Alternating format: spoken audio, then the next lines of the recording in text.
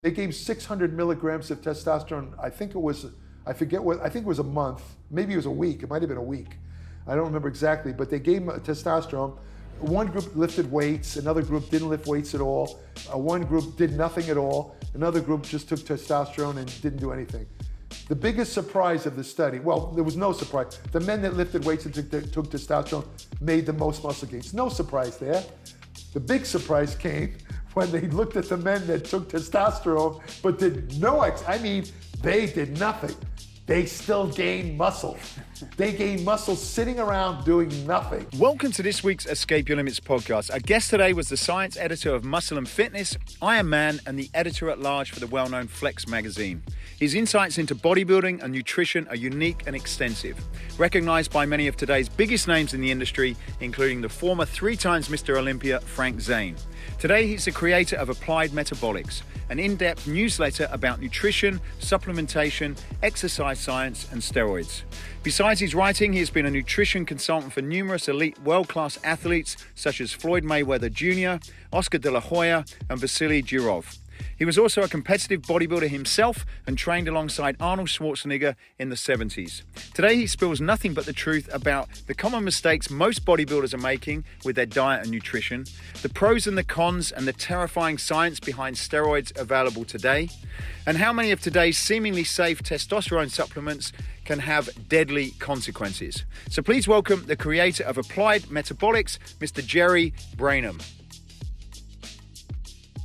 Thanks for joining us. Sure, happy to be here. I've followed a lot of your wonderful videos on YouTube. Yeah, thank you. And as I followed yours. Thank you. And it's quite nice to see. I guess even people like myself, I put in that category, to have made the transition from you were, I guess, when you started. A lot of the education that you provide, it was very much in the print world, and right. You were very successful in that. That's true. Being able to make the switch over to the digital space. Right. Well, I wasn't able to do that until the internet became more popular and widespread. I actually always wanted. I had my publication, Applied Metabolics. I had a print version in the late '90s. The internet was nothing like it is today. I mean, it was just barely there. And it was published by a magazine called Ironman magazine, bodybuilding magazine. Unfortunately, it wasn't marketed right. Nobody knew about it. I remember doing a seminar at a bodybuilding contest in Santa Monica. It was me, famous guy named Dan Duchesne. I don't know if you ever heard of him. He called the Steroid Guru. He was famous years ago for giving out information about various anabolic drugs. And a doctor, it was an MD on the panel. And the guy who was emceeing it announced me. He says, Jerry Brainum, editor-in-chief of Applied Metabolics. And I'm looking at the audience, everybody's going like, what is Applied? And the two guys on the panel with me looked at me and said, what's Applied? But nobody in the room had ever heard. Not one person in the room had ever heard of it. Even though I had a little ad in the back of the bag, you gave me a little free ad. And I learned the lesson of marketing because of that. It wasn't marketed. If it's not marketed, it dies.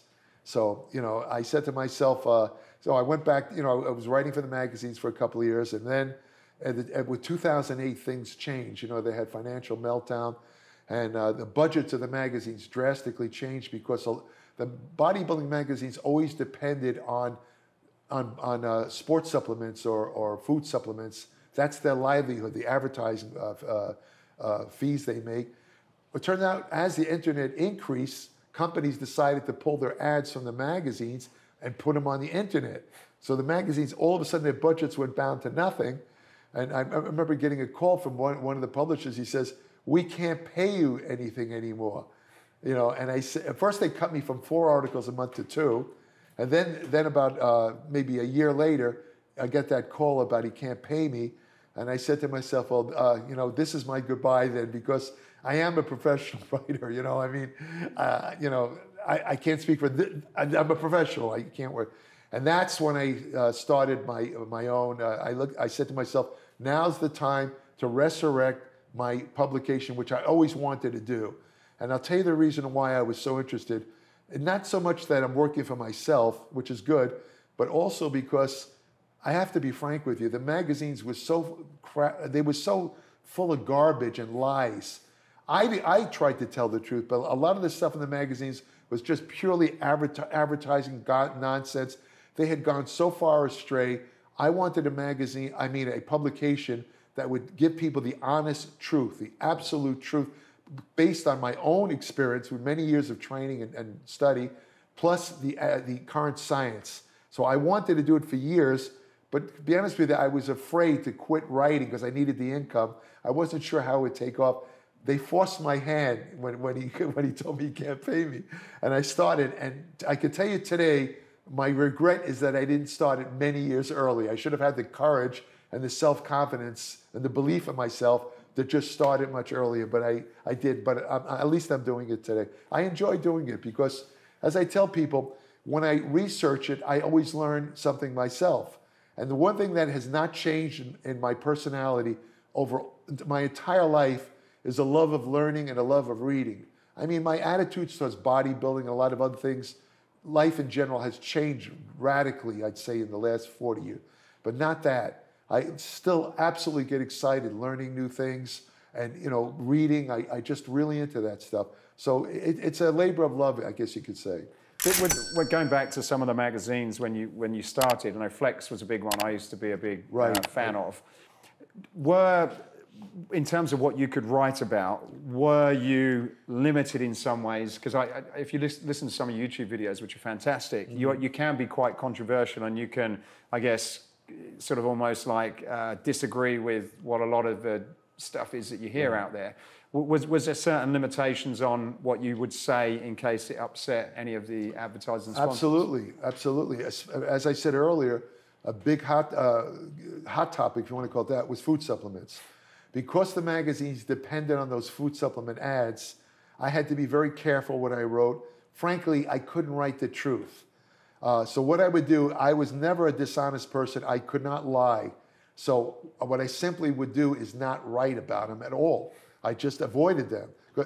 There was a couple of forays, though, where I did write stuff based on absolute evidence. I'll give you two examples.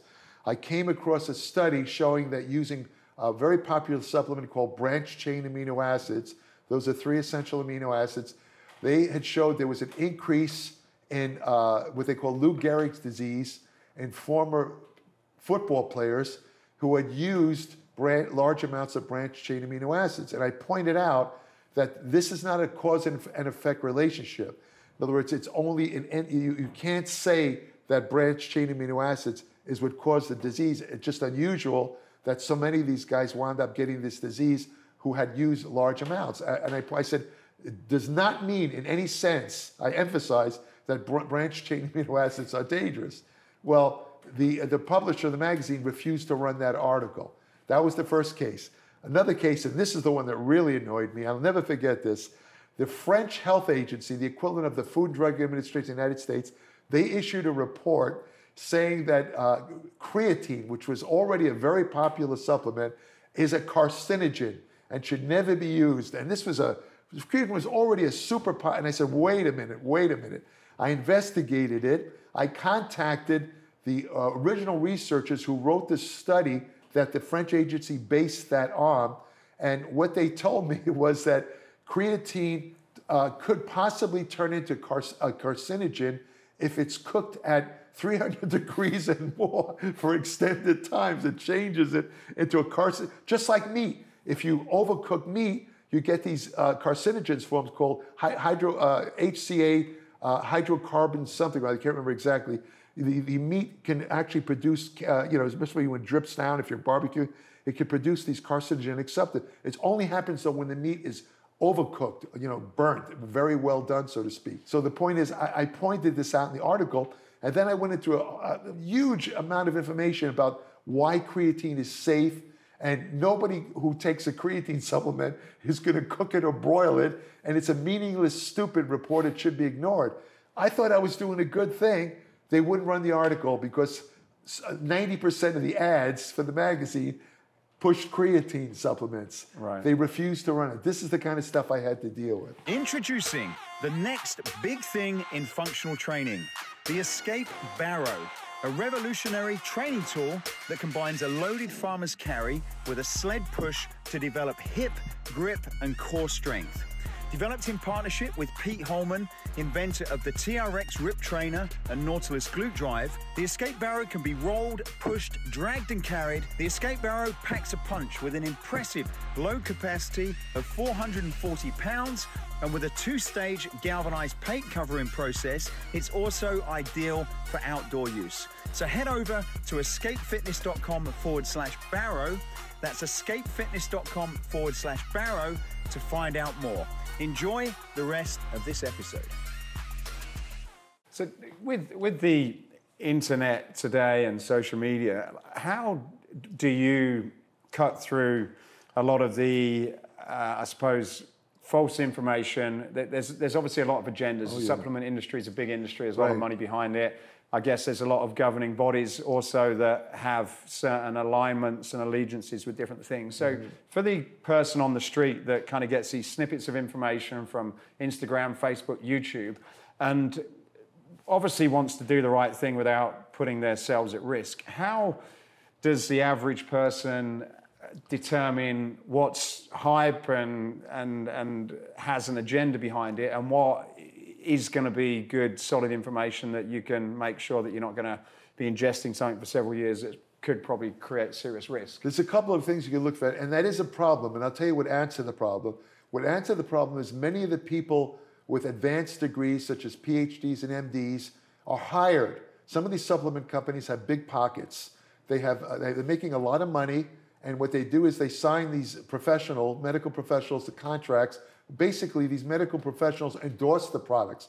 And the way most people's minds work, if you've attained an advanced degree like a doctorate or an MD, you must be an expert. In fact, if you look at most vitamin bottles, they'll say, for more information, consult your health professional or physician. They consider the ultimate authorities on health and supplements. First of all, medical doctors have no training in nutrition.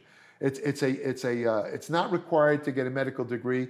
I forgot the category it's in, but even if they do study, it's something like 2 hours. It's nothing. They know how to recognize nutritional deficiencies. That's it. They know nothing about the nuances of food supplements. But these people see these doctors and these PhDs endorsing it, and they figured it must be scientific, it must be correct, and they buy it, and the companies make millions off that. So the first thing to do is be careful when you're looking at considering buying a food supplement, something you've seen online, something in the YouTube videos. Look who's behind it. Make sure that these guys are not on the payroll. I'm talking about the medical professionals or whoever, where it's a top trainer. Make sure they're not being paid. For example, I tend to look at these videos related to anti-aging stuff because I'm getting older myself. And some of them are right. They interview top researchers. But I notice they always are pushing these. They have long lists of supplements, and they say 20% off if you use this code. And then I realized they're shills. They're on the payment. They're on the payrolls of these supplement companies. So to me, that loses all credibility. I don't believe a word they say. So I would advise people to look behind the curtain and see see if these people are on the payroll. And also, you have to have what they call a little bit of critical thinking. In other words, don't accept things on face value. Don't say because Dr. Smileski says that this amino acid thing is going to put on 40 pounds. Don't stop there. Do some research on your own. They have many sources on the internet. PubMed, which is the National Library of Medicine. You can look up and see what studies back up this particular supplement. I'll give an example of that. Another example. There's a researcher. You don't want to get into a fight with this guy, but apparently he's a neuroscientist from Stanford University. He's an intelligent guy. Most of what he says is true. I have no beef with him. However, he mentioned on a podcast with a guy named Joe Rogan, he mentioned something. Joe Rogan asked him for supplements that increase testosterone. He mentioned an herb called Fedosia, which is an African herb, right? He says it will definitely raise, and he mentioned something called Tongat Ali, which is another herbal supplement from Malaysia. He mentioned those two. And I said to myself, Fedosia, because I had written about that in my newsletter. I wrote about herbal testosterone boosters. And I remembered that Fedosia only has 2 studies behind it, and they're with rats. There's no human efficacy studies, not a shred of human evidence that it increases testosterone. And even worse, in one of the rat studies, the Fedosia caused damage to the testes, the part of the testes that produces testosterone when given to the rats in larger amounts. And you know how people are. A lot of people, when you tell them to take 2 tablets, they'll take 4, 5, and 6. If they do with this stuff, they could actually have a reverse effect and lower their testosterone. So this is an example, and you can find this on the internet. You go it's right there. You can see the studies. 2 rat studies, that's it. Why this guy said that, I don't know. With Tongan Ali, he was a little bit on the mark. But what he didn't say, and what I know about Tongan Ali, that's one of the few herbs that can actually raise testosterone. One of the few herbs. There's only one problem.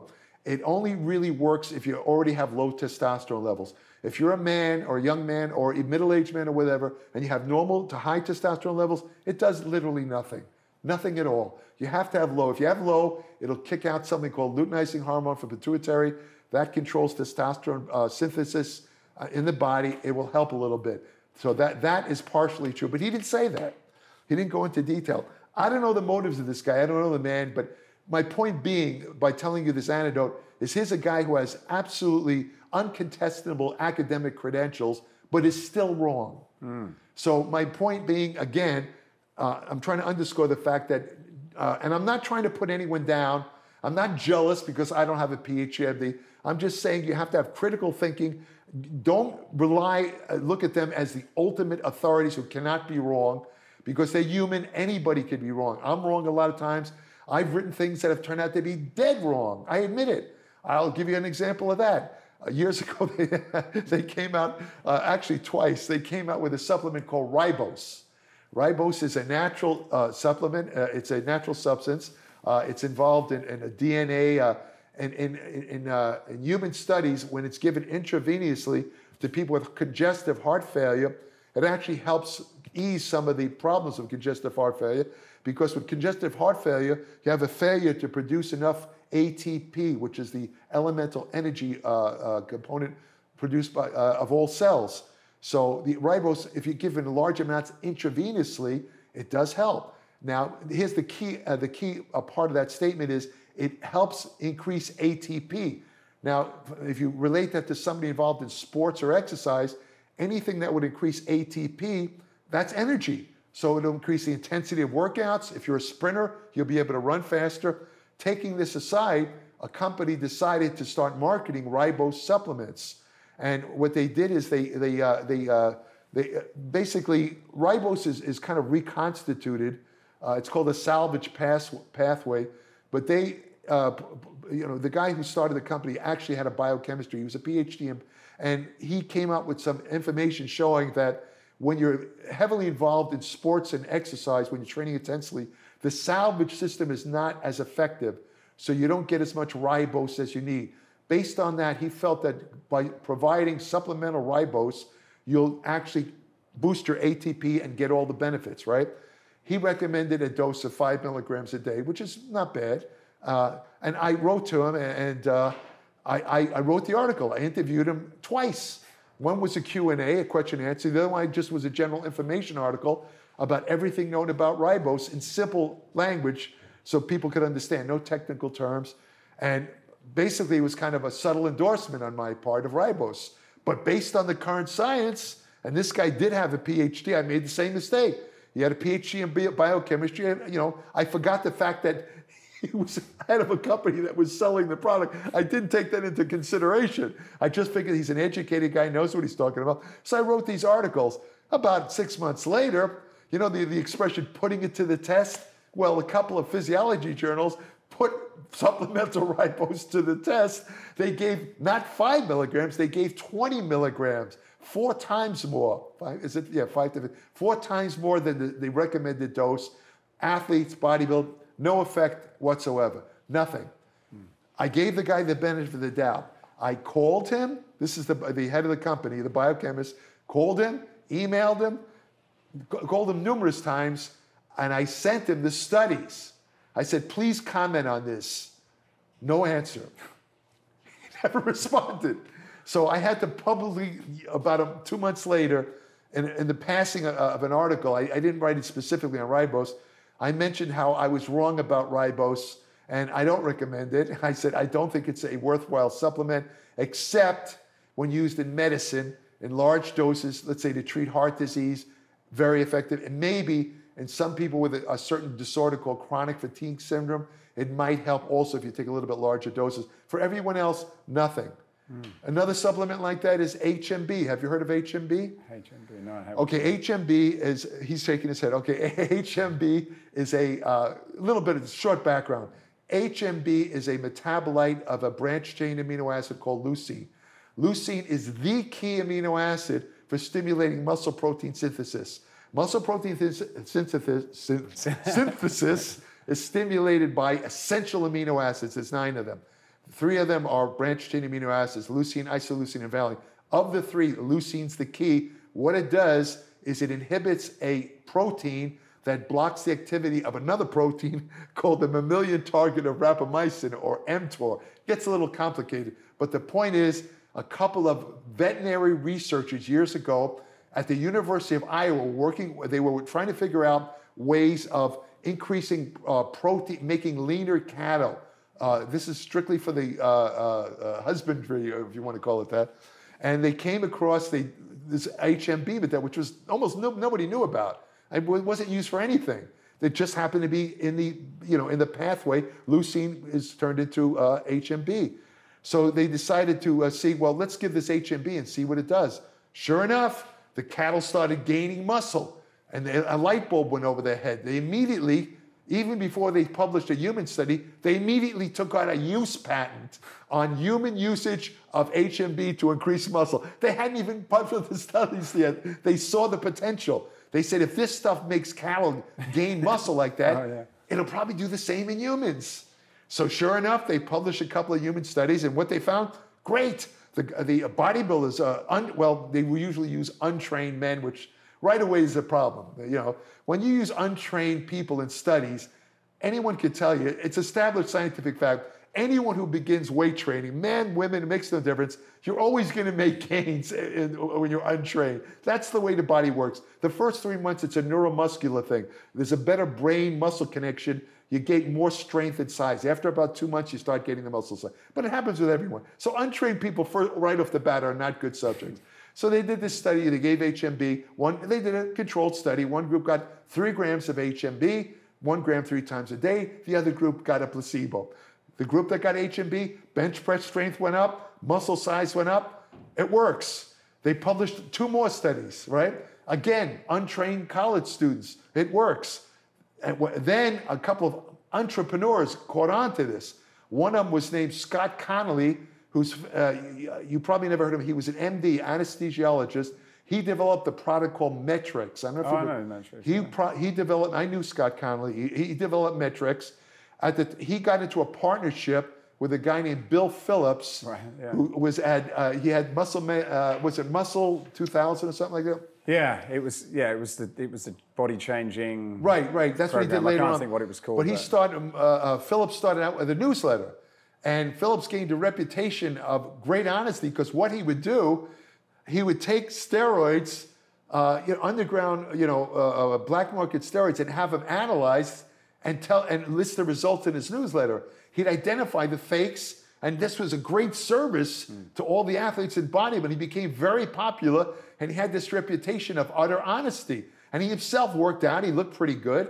So he wound up getting into a partnership with Connolly, first with Metrix, and then Connolly saw the research from the University of Iowa on HMB. He paid them a license fee to start marketing HMB, and then Phillips, Connolly was the brains, you could say, behind it. Very smart guy, strange guy, but very smart.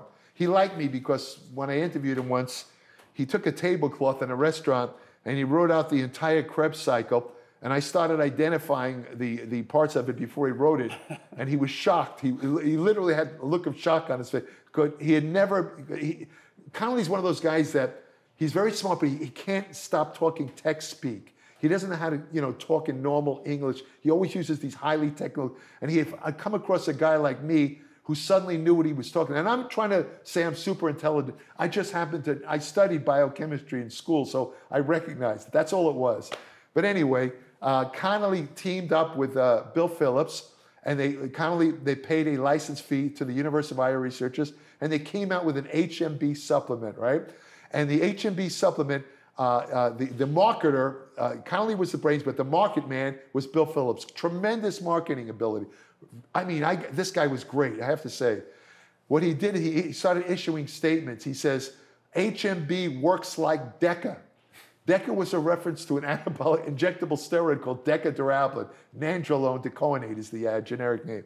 Works like DECA. Now remember, Bill Phillips had that reputation of honesty, so people started buying HMB like crazy. There was only one problem. HMB didn't work in people who had a training history. In other words, if you had been working out for a couple of years, it did literally nothing. It only worked for very distinct categories. Who it worked for was older people who are very frail, because what HMB did was it didn't have the same, it was only something like 1/10 as effective as leucine in increasing muscle protein synthesis, but it was more powerful than leucine at preventing muscle breakdown, what they call catabolism. So because of that, it was of use to older people who were very frail, had a condition called sarcopenia, where they were losing muscle with age. If you were overtraining, which a lot of athletes in body, HMB could be of use because it'll help prevent some of the muscle breakdown. The third category was ranked beginners, as they showed in the HMB studies. You take HMB, it will give you a little bit of edge, it will. Everybody else, zero, nothing, absolutely nothing. Total waste of money. The point is that this is the kind of thing where, if I wrote about that in the magazine, getting back to what you asked me, it would never be published.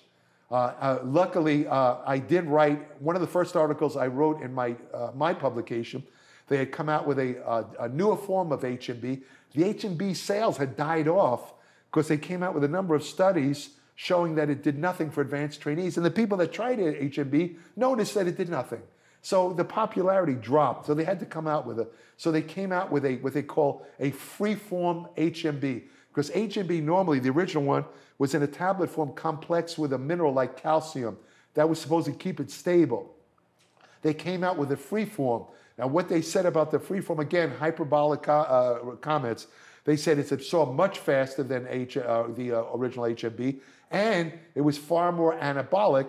One guy who, again, here we go again, this guy was a researcher with a legitimate PhD on the payroll of the company that had bought the licensing fee for exclusive sales of free HMB. He was on the payroll. He comes out and makes videos saying that HMB puts, he says, I just did a study where the people put on 12 pounds of muscle in a week with free HMB. And right away people said, wait a minute. There's no anabolic steroid or growth hormone in existence that could put on 12 pounds in a week. Something's wrong. So a couple of actual other scientists, independent scientists, analyzed the study. Sure enough, it was severely flawed. It was manipulated. See? So, that kind of stuff I found out about. This is what I wrote about. Then they came out with a study comparing the 10 times more expensive free-form HMB with the original, much cheaper calcium HMB tablet. The calcium HMB worked much better in preserving muscle than the free HMB. It turns out the free HMB was rapidly broken down, just like amino acids. See, when you take amino acids in free form, unfortunately, if you take a good amount, the liver oxidizes them very rapidly. So most of them don't even get into the blood. They have no anabolic effect. Which is interesting now is a couple of companies, to show you how deceitful some of this advertising, there's companies selling amino acid supplements. They're not identifying what's in it. They say this new protein supplement, and it is 100% absorbed, and has no wastage, whereas only 18% of whey protein is absorbed. The rest of it is excreted out of the body. Completely false information, right? But what they don't say is that essential amino acids, again, the liver oxidizes them. When they've compared amino acid supplements to, let's say, whole proteins like whey protein, the whey protein produces much better anabolic effects because you have a gradual absorption. Amino acids are much better absorbed in a gradual manner rather than you've given them in a free form. And I'm not saying amino acid supplements are junk, but I'm saying is it's completely deceptive advertising to say that essential amino acids are 100% absorbed, giving the impression that you're going to get huge muscles from them, and whey is junk. Get rid of your whey. It's 18% absorbed. You're just pissing out. It's a waste. So what is, if people, on that subject, I'm interested as well, like for amino acids, like should you take them? And if so, what's the best way to get them into your system then, if in terms of building muscle? Well, like I say, I wouldn't discount essential. First of all, we have to understand something. You have amino acids, a general term. There's 22 established amino acids. Of the 22, 9 are considered essential. What essential means is that they cannot be manufactured in the body.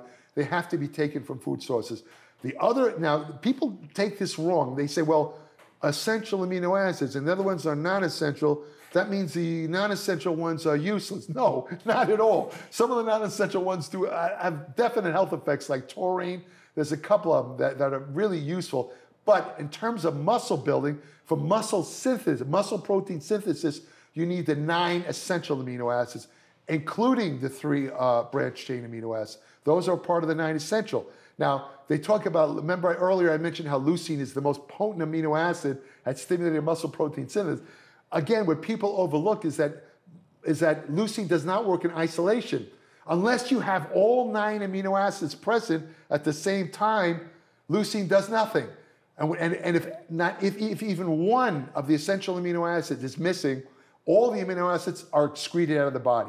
They all have to be there, right? Now, what are amino acids are useful in certain people that, for example, maybe you have protein, a little bit of a problem digesting protein. Maybe older people encounter a condition, which I actually just wrote an article about, called anabolic resistance. Anabolic resistance has several causes, but a lot of it has to do with inability to absorb amino acids sufficiently into muscles. It leads to sarcopenia, loss of muscle, frailty, and so on and so forth. If you give these people extra amino acids because they are absorbed more easily, it probably helps in that situation. If you, for example, are a competitive athlete or bodybuilder, and let's say you are in a type of situation where you're on a diet, you want to lose body fat, and you're doing a lot of aerobics. If you overdo aerobics, you tend to start to burn the muscle. You start to break down the muscle, particularly the branched chain amino acids that are stored in muscle. They're basically taken out of the muscle, sent to the liver where they're converted into glucose, a process called gluconeogenesis. If you give exogenous amino acids, even branched chain amino acids, but basically essential amino acids, you put a brake on that. In other words, you're sacrificing the supplemental amino acids instead of the muscle amino acids. That might help. So I always tell people, if you're afraid of losing muscle, because a lot of bodybuilders always say, I don't do aerobics because I'm afraid of losing muscle. Simple. Take some amino acids about an hour before you train. Your body will not touch your muscle. They'll burn up the amino acids. You don't care about them anyway. You just want to preserve your muscle. And would you take that in, would you have your amino acids within some kind of protein powders then, or would you just have separate? Well, they sell separate. Like I say, some of these newer supplements, they're nothing more than essential amino acids. That's all they are. So you could take that. You could take it in a powder or a tablet form, or you could take a regular whole protein.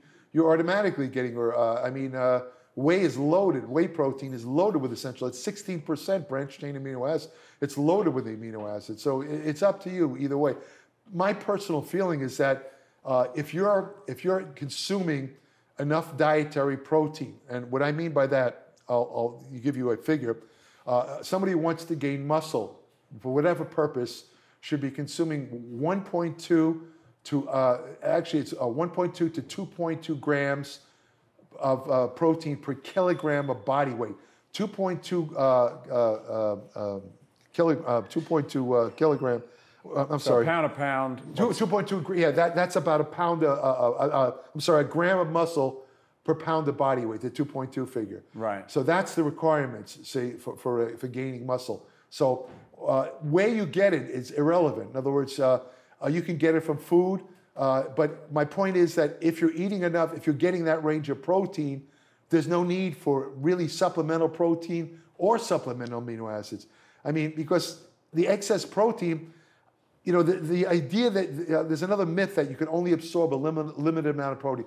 And that's a confusion, because what they found is when it comes to muscle protein synthesis, there's a limit. About 30 grams in men under 40, that maximizes muscle protein synthesis at one sitting, at one meal.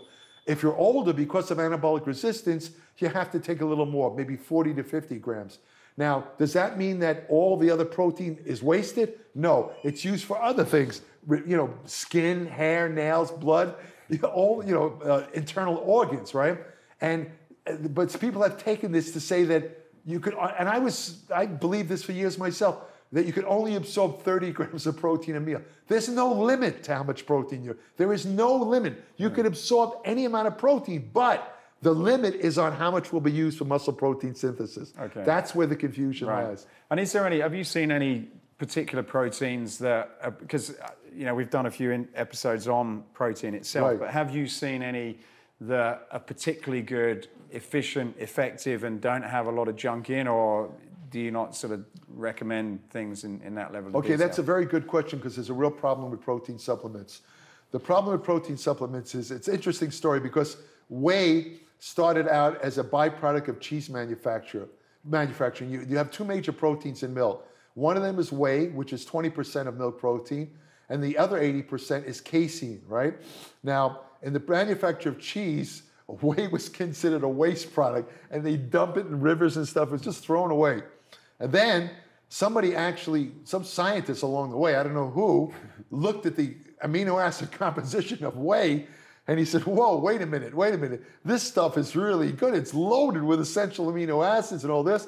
So a guy, I can't remember his name, this guy in the 30s, actually whey goes way back to the 1890s, Eugene Sandow, which is the archetypical bodybuilder. He was literally the first bodybuilder. He actually endorsed a product that was made from whey. They didn't know the nutritional product. Nobody knew what whey did. They just kind of took it out of the air, and I'll tell you what, because it was dirt cheap. It was highly profitable. And he sold, I don't know whether it was a cracker or something, but it was based on whey.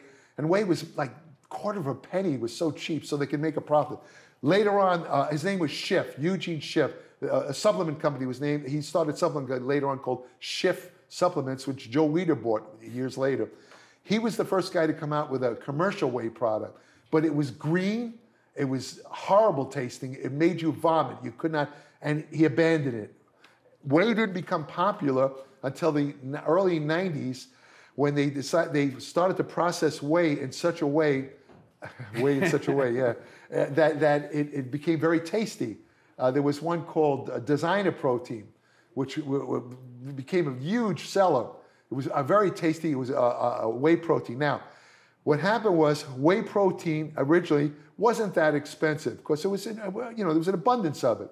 As whey, just like anything else, supply and demand, the law of economics, as something becomes more popular, the price goes up. See, so in the last couple of years, they dramatically increased the price of raw whey material. So what the protein companies that sell whey, they had to make a choice to buy this increased wholesale cost of whey. They would have had to raise the cost of their products almost to the point where it's unaffordable. I mean, $100 a can, nobody's going to buy that. So they had to come up with a plan. They said, how could we still sell the whey, keep the price reasonable, and still make our profits? So what they decided to do was they added amino acids to the whey protein. Now, they measure the protein content of, let's say, a whey product by the nitrogen content. In other words, and amino acids, of course, that's what makes protein unique, that it contains nitrogen. Carbohydrates and fats do not.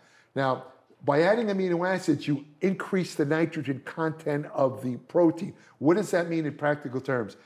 You could sell a protein where on the label, it says each scoop contains, let's say a whey protein, each scoop contains 25 grams of protein. But the fact that it's spiked is the term, or there's another term for it. I think amino acid spiking is a common term, where they add these cheap amino acids, but it increases the nitrogen value.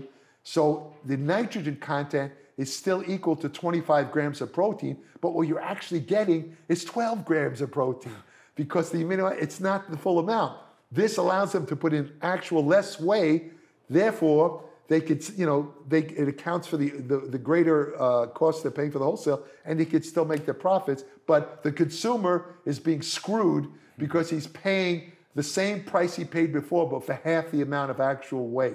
So the point is, what I would tell consumers is, if you're considering buying, let's say, a whey protein, do not buy anything that, because they're so devious.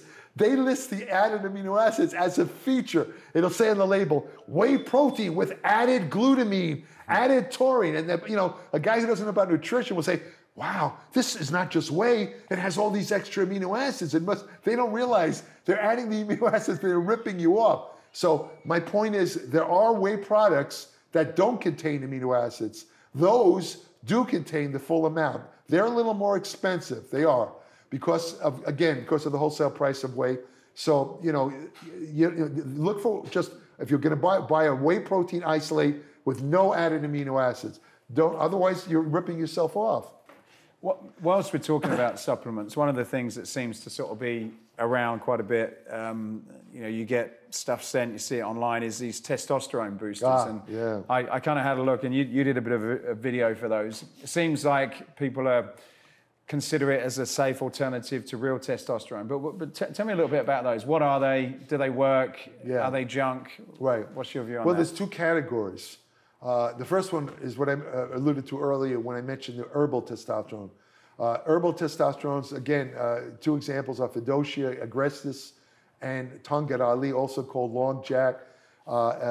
These work, usually they work within your own body to increase testosterone. For example, long jack or Tungat works by supposedly increasing the release of a pituitary hormone called luteinizing hormone, which is the rate-limiting hormone in the body for testosterone synthesis. It's released by the pituitary. Well, first you have gonadotropin-releasing hormone from the hypothalamus. That travels through a portal system in the brain to the anterior pituitary, which then kicks out luteinizing hormone, travels in the blood to the testes. When it gets to the testes, it stimulates the conversion of cholesterol, which is delivered to the testes via low-density lipoprotein in the blood through 5 enzymatic steps, starting with pregnenolone. The cholesterol is converted into testosterone. So the herbal, I know this is a long-winded way of answering, but the herbal supplements, a lot of them work by trying to stimulate luteinizing hormone. So it works within your own body. So that's one category. The other category are, and these are not as available as they were a couple of years ago. These were the drug testosterone boosters. It's very interesting. What they did is there was a book written in 1968 by a guy named Julius Vida. And what he did is he documented every known anabolic steroid that was ever researched, and he listed their chemical formula. So if you were a steroid chemist, you knew how to manipulate, drugs, you could produce them. Now, what happened to all these steroids? They were all produced by major pharmaceutical companies, but the majority of them in animal experiments proved to be so toxic that, they caused liver failure, cancer, that they were never released on the market, or even if they weren't toxic, they just showed no superiority over existing steroids like testosterone, nandrolone, Anavar, and all these other ones. So they weren't released either. They were in, dormancy for years. So then somebody got the idea of, it actually started in the late 90s. A guy who, I can't remember his name of him, but he had a chemistry degree, and he decided that he wanted to get rich. So he came out with the first, drug-based supplement. It was called androstenedione. It is made in the body. Remember that pathway I talked about where cholesterol, it's in the pathway. It's right before testosterone's form, you have androstenedione, then testosterone. So theoretically, by taking an androstenedione supplement, you could increase testosterone. That was the theory. And they sure enough, early studies in the late 60s with women showed when they took androstenedione, testosterone does go up. So based on that, this guy came out with this androstenedione supplement. Now, what he didn't say, but what I'll say here, is you might have heard of something called dehydroepiandrosterone, DHEA. Have you ever heard of that? DHEA always increases testosterone in women. Always. In men, almost never. It's just a sex difference. So the first mistake this guy made was assuming that because androstenedione increased testosterone in women, that it would do in men. But he didn't bother. He saw the dollar signs. He marketed. Well, he didn't market. He got together with a company. They marketed androstenedione. And what really made it famous was there was a home run derby around 1997 between Mark McGuire and Sammy Sosa. They were trying to set the home run record, the all-time home run record. And they were going for, they wanted to beat Babe Ruth's record. I believe it was, 60 homers and this and that. And they were interviewing Mark McGuire in the locker room after a game. He'd already hit like 50 homers. And they noticed this bottle in his locker. And they said, Mark, what is that? And they noticed it said androstenedione. He said, oh, it's a food supplement I'm taking. It's nothing. Okay, well, one of the reporters, the more intrepid reporter, decided to research androstenedione, and he found that it could increase testosterone. You see, it was already being marketed. This is the very first testosterone booster, andro. They called it andro for short. So they started to say, well, McGuire's using steroids. That's why he's hitting these home runs. It's not him, it's the steroids.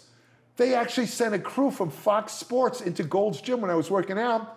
And they went to the front desk and said, does anybody here know about steroids? And they pointed to me.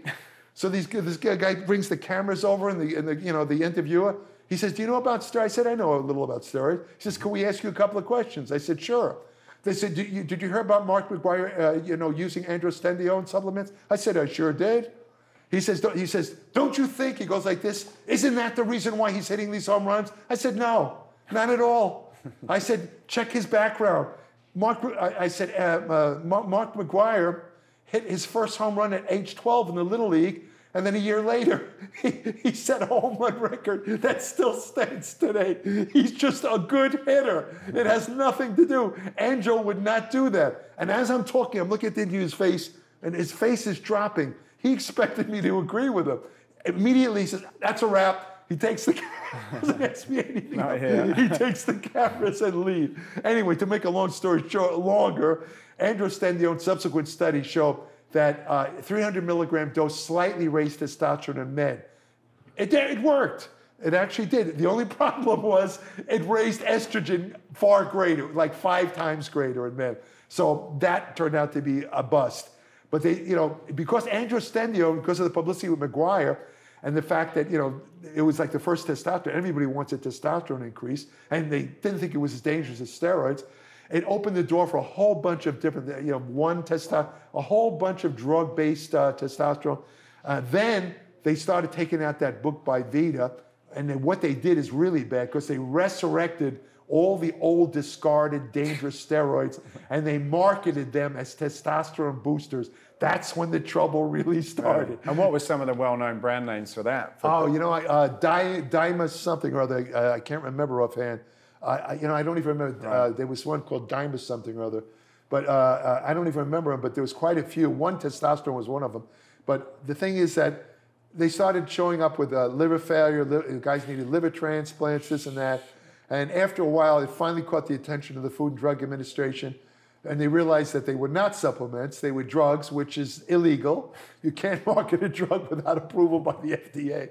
So they sent warning letters, and then they finally, I think it was 2004, I believe, they started banning most of them. But then the companies were making so much money, they went back to the books and they came out with others.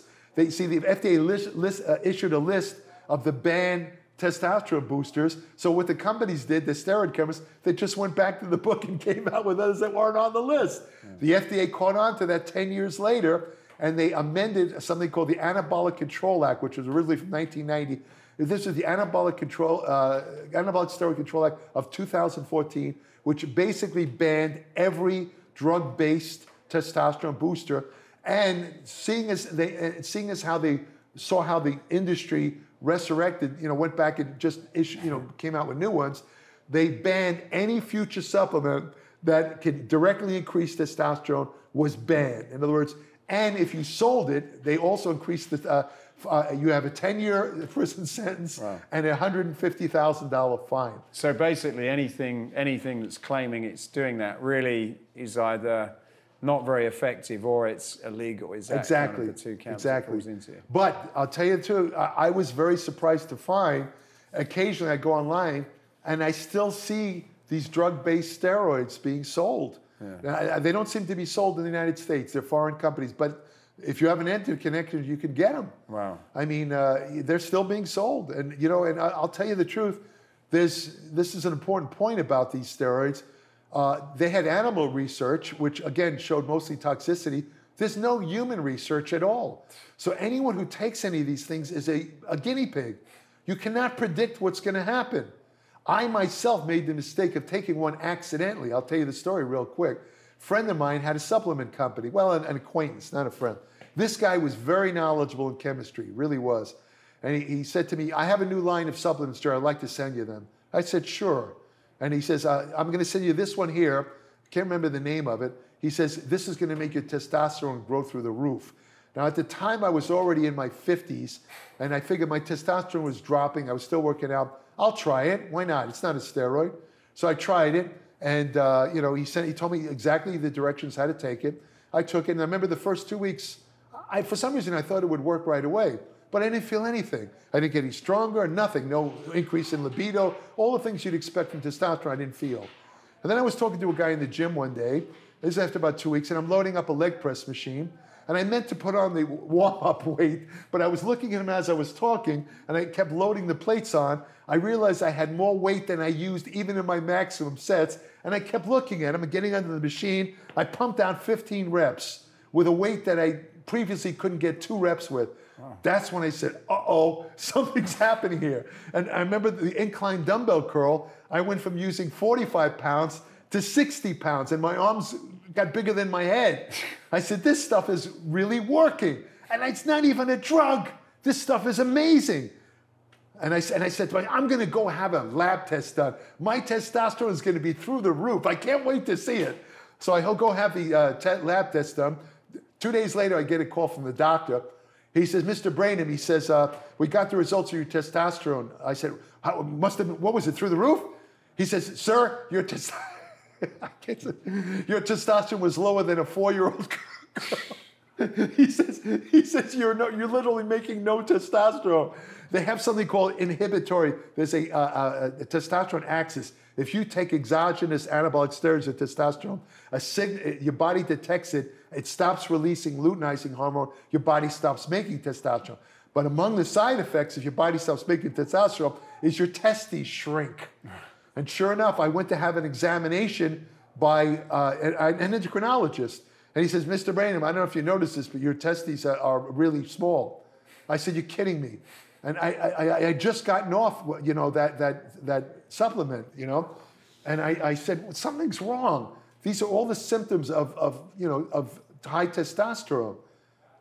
And so sure enough, about 2 months later, somebody analyzed this product, and it had a designer steroid in it that was issued by, you remember something called the Balco scandal? No. There was a guy named Victor Conti up in the San Francisco area who was giving out drugs that could not be detected by drug tests to some of these top Olympic athletes. I can't remember the name. You know, they won many gold medals. I can't remember offhand. The baseball player, the guy who holds the record, Barry Bonds, he was one of his subjects. He was giving him these drugs that are called designer steroids that are not actually detectable by the current drug testing. Now they are, but at the time they weren't. The one supplement I took was one of those drugs. So I took an anabolic steroid, but it was without realizing it. Yeah. And it did cause severe side effects. It took me about 4 months for my testosterone to catch up. And luckily, my testes went back to normal too, but so what do you think about, steroids? Because I know now, certainly in America, you don't get them. I'm not seeing them many other places, but you have these replacement centers where you have testosterone replacement for people as they get older. Right. How do you, like, your view, you obviously know a lot about this, but what's initially your view on steroids, yes or no? And if there are any kind of cases, what are the cases where you would recommend them? Okay, you're talking about testosterone replacement therapy. There's a definite place for that because in men, testosterone most men starts dropping about age 30. You lose about 1% per year. So in many men, by the time they hit 40, and it varies, some men it drops a little faster than others. In most men by 40, they're leaning towards having low testosterone on the testosterone lab scale, which is 300 to 1,000. In other words, if you're within that range, you're considered normal. If you're under 300, you're considered low testosterone. A doctor will not prescribe testosterone unless you're under 300. Although some doctors consider 300 normal, which it really isn't. You can't build any muscle on that. So anyway, that's the indication for testosterone replacement therapy. However, you really have to be careful about that because once you go on testosterone replacement therapy, it's not something like where the bodybuilders go on and off steroids. You know, they take it before a contest and they get off it. With testosterone therapy, you're not making testosterone anymore. You have to stay on it. So what you want to ensure is that you are genuinely deficient. That takes 3 testosterone tests. They used to tell men to take them early in the morning because testosterone in men peaks between 8 and 10 a.m. Now they know that it makes no difference. You can have your lab test done anytime. It doesn't make any difference. But you do want to have 3 tests done just to ensure that you really need the testosterone. The second... And the reason because of that is once you make a decision to say, okay, I'm going to use it, then like your previous story, is you're going to then sort of make your natural ability even worse than probably what it was previously. Is that well, you're using it because you're not making testosterone. Right. In other words, there's nothing to go back to. There's nothing there. If you go on testosterone or TRT, if you go on TRT and you said, well, I don't want to do this anymore, then just like the fairy tale where the coach turns back into a pumpkin, well, your testosterone goes back to nothing. Right. But is there a danger that if it was a little bit there, does it, and then you try it, does it actually sort of make the little that was there even worse? That's a good point. If your body is still capable of making testosterone and you go on testosterone, you will inhibit your testosterone. And if you stay on it a long time, you could have a permanent thing where you're going to have to stay on testosterone. Right. Now, there's ways around that. If you take let's do an example. You're a young man, right? Bodybuilder or recreational exerciser, and you think that you can't get muscles without taking steroids, which to me is ridiculous. But let's just give the benefit of the doubt. Say he wants to take testosterone, right? But you're a young guy. You want to get married and have children. You've heard that testosterone makes you infertile, which is true. Your sperm count go down to nothing. It's called oligospermia. So what do? What you do is you take another drug, an injectable drug called human chorionic gonadotrophin. That basically is almost identical to luteinizing hormone. Right. If you take small amounts of that while you're on testosterone, it'll keep your testes alive. What is that, HGH? This is HCG. HCG. Yeah. It'll keep your Leydig cells alive, so if and when you decide to get off testosterone, you'll be able to sire children. Now, if you're one of those guys that worries about the shrunken testicles, some guys, they think women are going to laugh at them, whatever. I don't believe that's true, but that's beside. A woman who'd laugh at a guy because he has small balls, you don't want to be with her anyway. But that's a different story. If she's telling you something, that's a red flag. But the point is that if a guy is concerned about that and he wants to take steroids or testosterone, you take the HCG, it'll keep your testes size normal. Because as long as the testes is getting the luteinizing hormone, it has no reason to atrophy. So it only atrophies when you take the pure drug. So in terms of that, yes or no then, and I know different people have got different views, but in your mind, knowing everything you've done, even if somebody wants to build muscle and maybe they compete, in general, is it not worth the risk to you to do it? Or are there certain circumstances if you're kind of guided that, okay, maybe you can do it in the right situation? You mean without drugs? No, is it like the yes or no question? Because there's lots of people saying, okay, well, maybe I can, if I want to improve my performance or build muscle, maybe it's worth taking the risk. You know, you've been and seen more than most people alive have seen. Like, what would your professional view be? Is it worth taking it, or would you absolutely say just stay as far away from them as you possibly can? If you're a high-level elite athlete, whether it's sports or bodybuilding, and you want to compete at an elite level, it's absolutely necessary. There's no other way. Years ago, like let's take bodybuilding for instance. I was just talking about this yesterday. In the 90s, it was possible to be a professional bodybuilder and compete drug-free. There was a couple of them. There was a guy named Mike Ashley. There was a guy named Jean-Paul Guillaume. These guys took no drugs, and they were adamant about it. If you accuse them of taking drugs, they start yelling, and I'll take a drug test. I knew the guys. They were adamant about it, and they were not big guys, but they were very muscular. Unfortunately, the way bodybuilding has transmogrified in the past couple of years, where you have these, 300-pound monsters on the stage, I mean, it's impossible. Now, that's just bodybuilding, but in other sports, I could tell you that, contrary to popular belief, steroid use is universal in sports. Even chess players, don't ask me why, even chess players take steroid. Why, I don't know. That I couldn't answer. But it's universal. Almost bowlers take steroid. Why? I don't know. But they take steroids. It's universal. Okay. So to answer your question, if you want to compete on an elite level, even if you have genetics, if you're a naturally good athlete, if you're a naturally muscular bodybuilder, you still need to take the drugs to compete on an even level. There's no way around it. Okay. So if you do that then, it seems as though a lot of this is kind of, maybe it's not, but in my mind, it's still kind of an under the table thing. Is there good ones and bad ones out of everything that it's like, okay, if you meet someone in a locker room and they're saying you should do this and it seems to be worth the risk, what would be, a couple of good places and what would be definitely don't touch that? Right. There's certain drugs that are far more dangerous than others. Right. For example, just right off the top, oral anabolic steroids, all of them, even the ones that are considered safe, like Anavar and Winstrol, 2 trade names, it depends on any drug. It depends on time and dosage. Any pharmacologist will tell you. It depends on how long you take them and how much you take them. The higher the dose, the more dangerous it's going to be, mainly to liver function. We're talking about oral steroids, and also cardiovascular function. Again, the larger the amount, the greater the risk.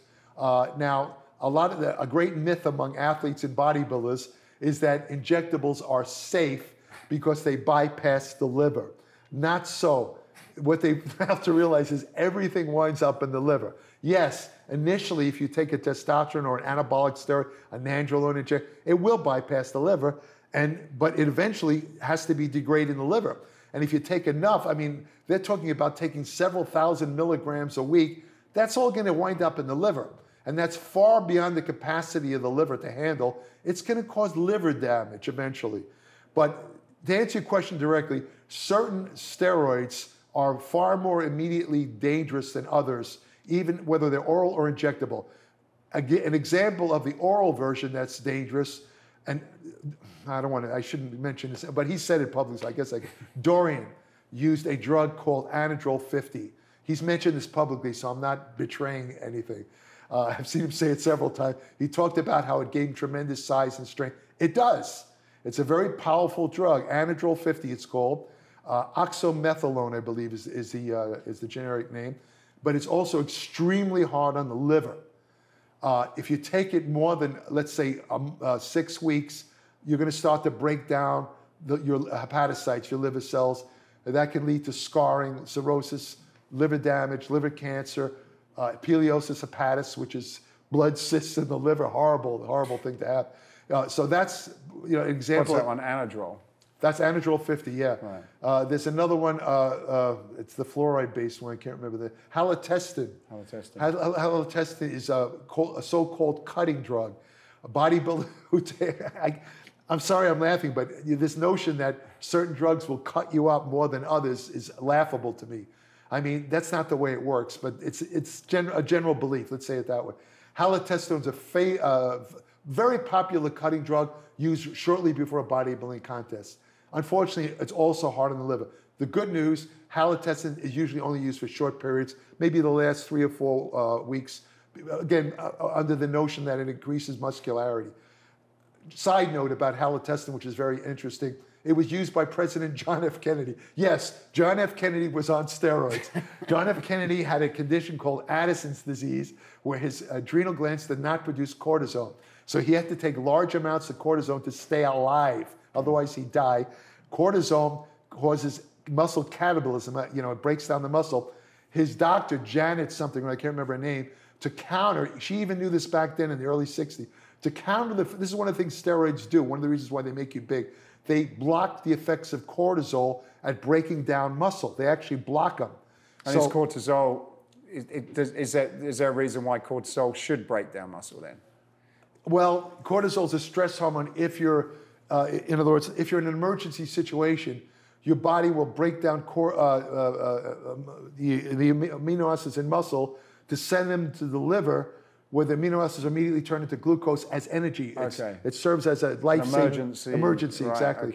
But in other cases, if you're not in an emergency situation and you have a high cortisol level, unfortunately, stress. Yeah, exactly. If you're under a lot of constant stress, your cortisol, you're in danger of losing muscle and also of breaking down the neurons in the brain. The cortisol is terrible for your brain neurons. It causes, they think it's the main cause of what they call senior moments. People who are a little older, where they forgot where they put their keys, they think that's some years and years of cortisol breaking down neurons in the hippocampus. Anyway, that's another story.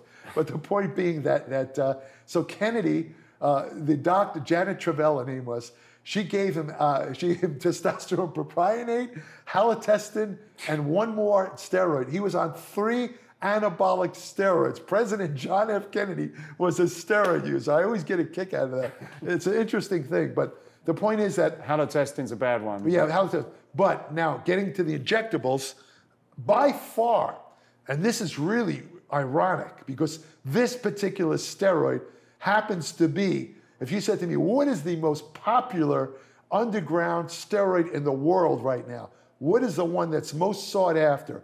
Immediate answer, Trenbolone it's called, Trenbolone. Trenbolone it was a drug very briefly released as a human drug and then taken off the market. Trenbolone was then kind of repackaged to use as a veterinary drug.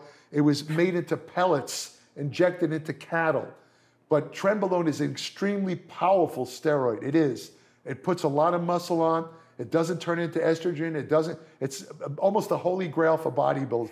Builds muscle, loses fat, this and that, and it's very sought after. As I said, it hasn't been made by any legitimate pharmaceutical company in about 50 years. It's only available on these black market internet sites.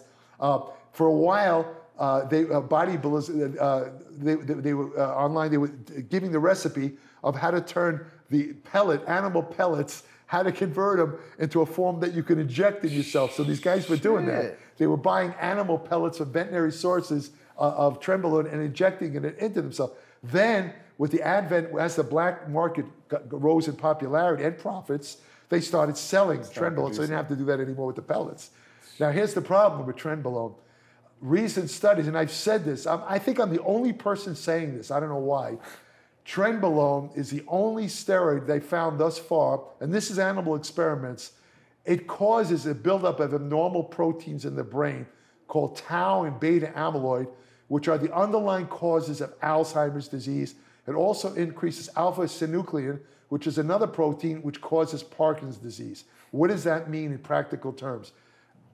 It's so far shown in about 5 animal studies. Different species all had the same effect. They were given Trenbolone, and you want to put this in italics, in doses equal to about what these bodybuilders are using. What's going to happen to these guys? I don't know, but I'm warning them, if you keep using Trenbolone, and that's the popular one that people are using at the moment. The most popular, the most. I've been cursed online. When I said this in another video where I talked about Trenbolone about a year ago, people were calling me all kinds of names saying I'm full of crap. Don't listen to this guy. What titles has he win? Blah, blah, blah. They got absolutely angry at me because I was, telling them the truth. They couldn't handle, like that movie says, you can't handle the truth. They couldn't handle the truth. So, my point is, I don't know what's going to happen to these guys in the future, but it doesn't bode well. These animals have short lifespans, so the brain defects showed up sooner. And in a human, it might take longer. But if you're taking trenbolone year after year, if you start in your 20s, you're still taking it into the 40s, maybe by 50, you'll be completely gone brain-wise. You won't even know who your wife is. Is it worth that risk? I say no. So that is the most, to answer your question, by far the most dangerous injectable steroid. By far. Most of the injectables tend to be on the safer side, as long as you don't go crazy. What are the sort of, like, if you had to choose one or two, what would be the ones that you would probably want to start with? Well, that's probably the wrong thing, but what would the ones that would be the safer of the bunch if you were to do it? Okay, there's a couple of course, testosterone itself in judicious amounts is good. If you start to go crazy with testosterone, there was a bodybuilder named Dallas McCarver. He was a top pro, destined to win the Mr. Olympia, tremendous physique, huge, gigantic guy, about 270 pounds. He was taking off-season 15,000 milligrams of testosterone a week. The human male produces 1 to 11 milligrams in the body, and he was taking 15,000.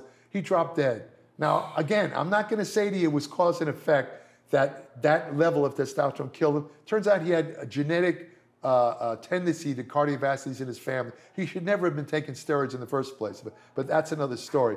But the point being that testosterone in normal amounts, like, for example, as I mentioned, testosterone replacement therapy in the doses they give the men, they've looked at it now for 25, 30 years now. Completely safe. It does not cause prostate cancer. There's a little bit of controversy about it with cardiovascular disease. There's some studies indicating it might cause a little damage to the endothelium, the lining of the blood vessels, but they're really not sure of that. That's a possibility. Thus far, no man who's been on testosterone replacement therapy has died directly as a result of that. Let's put it that way. So judicious amounts of testosterone are safe. Another one called decadurabolin, nandrolone, is usually a safe steroid. Again, I've seen massive doses suggested online. That will mess you up really bad. You'd never want to take nandrolone if you're competing as an athlete or a bodybuilder in a drug-tested contest, because nandrolone leaves what they call markers that can be detected by drug tests 2 years after you stop using it. You can be busted for nandrolone 2 years. In fact, there's been cases, nandrolone is found naturally in muscle. It's like muscle meat. There's been cases where athletes, not bodybuilders, athletes, track stars, this and that, have not passed drug tests because they showed up positive for nandrolone, and it was traced back to the fact they were eating a lot of food that naturally contained nandrolone.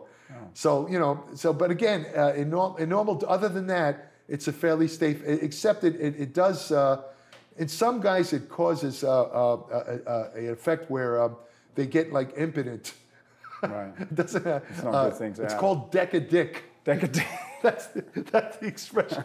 So about a small percentage of guys, when they take, it's similar to another condition caused by trenbolone, where they get a lot of coughing. They call it tren cough. Wow. And nobody knows the cause of that. They think that the tren somehow irritates the lining of the throat, and it causes you to cough. Nobody really knows the cause of it. There's a couple of other that I see online. Is SARMs? SARMs, yeah. Selective androgen receptor modulator, SARMs, that's what it stands for. SARMs originally came out in the late 40s. Now, what SARMs are, when they say selective androgen receptor modulator, all testosterone, all anabolic steroids interact with the androgen receptor. There's only one androgen receptor, but estrogen has 2 to 3 receptors. That's the difference. So all drugs, the anabolic steroids or testosterone itself, they interact with the androgen receptor. Now, the fact is that testosterone and anabolic steroids, of course, have side effects, cardiovascular. Some people still talk about prostate problems and this and that. So scientists wanted a way to get the benefits. You see, testosterone provides anabolic effects and androgenic effects. The anabolic effects are the building of the muscle, the building of bones. Androgenic effects are hair growth, sex drive, growth of sex organs, acne, this type of thing, male pattern baldness, all this and that. They wanted to develop a drug that will give you that focused on the anabolic effects of testosterone, but somehow downplayed not the androgenic effects to nothing. But the way to do this, it had to interact with the androgen receptor. So they developed these drugs in the 40s that, sure enough, they interacted directly with the androgen receptor, didn't seem to cause any of the liver problems, the adverse effect on blood lipids. But for some reason, it went into limbo. Nothing happened with it. I don't know why. I couldn't tell you why. Just nothing happened with it. They just shoved it aside. I guess maybe the drug companies didn't want to market it. It's the only thing I could guess at. In the late 90s, a top steroid chemist, he came out with new SARMs that were more effective than the original one. These really were good. Total interaction with the androgen receptors, no effect on blood lipids, no effect on the heart, zero effect on the prostate gland, almost no androgenic effects.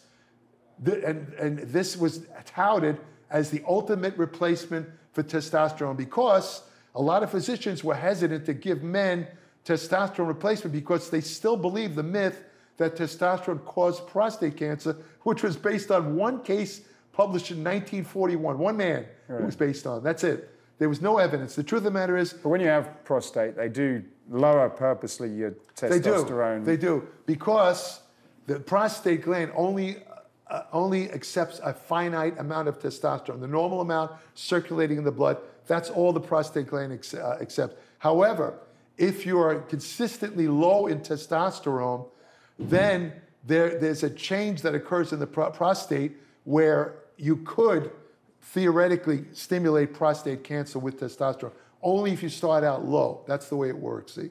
So anyway, the problem is that doctors, they believe this thing about the prostate cancer and the cardiovascular, so they, even if you came to them, Doc, I'm low on testosterone, I get all these symptoms, I'm depressed, I'm getting fat, my muscles are, I'm sorry, sir, it causes prostate cancer. This has been told to me, doctors have said this to me.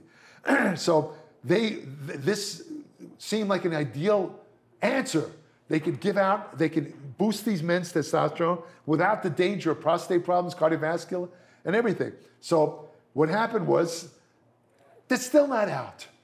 There's still experimental drugs. But here again, the internet, the guys on the internet heard about this and it works like steroids, but it doesn't cause the side effects. We could get big using this stuff and don't have to worry about this stuff. So they started selling it in the black market. It's available all over the world. You can get it anywhere. They're selling SARMs on the black market. But the problem is, in their ads, which I've looked at because I've written a couple of articles on SARMs, they're very devious and they lie. For example, they say that when you take testosterone anabolic steroids, as I said earlier, it cuts off your endogenous testosterone. Stops. There's a signal sent. Your body stops making testosterone. They say in their ads that unlike testosterone and anabolic steroids, SARMs do not cut off your natural testosterone. Lie. Really? They do. Okay. That's one of the problems. That's probably one of the reasons why the drug companies haven't released SARM, because they do cut off your natural testosterone. That's a problem, especially with the guys like you were asking about earlier who still make their own testosterone.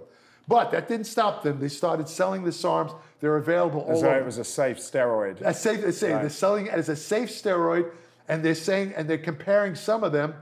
I think it's RAD11, I can't remember the exact name, but there have been some studies showing, sure enough, that this produces anabolic effects equivalent to oral anabolic steroids. Some of them really are strong. But the problem, now you say, well, that sounds pretty good. What could be the problem? Besides the fact that it turns off your own testosterone, the major problem is a couple of researchers bought 50 SARMs from various black market sources on the internet, and they analyzed them, right? 50% of them had no SARMs at all. Another 20% of them had stuff in it that wasn't SARMs, stuff like DHEA, androstenedione, which they resurrected, but they weren't SARMs. So basically, I'm not saying all the SARMs that are sold on the internet are fake, but the problem is right now it's a crapshoot. Yeah. I mean, these are not legitimate companies selling it, so you don't know what you're getting. And that holds true for any black market drug.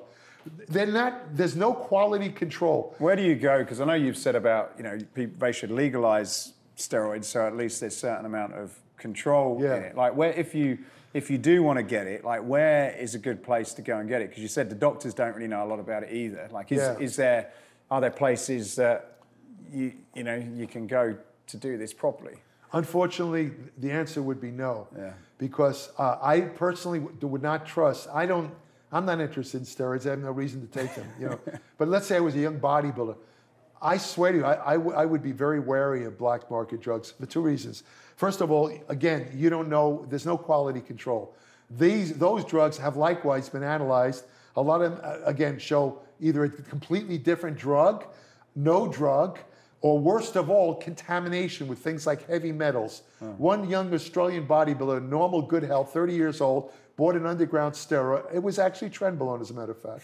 He bought it, injected himself, and he died. It turned out it was contaminated with arsenic.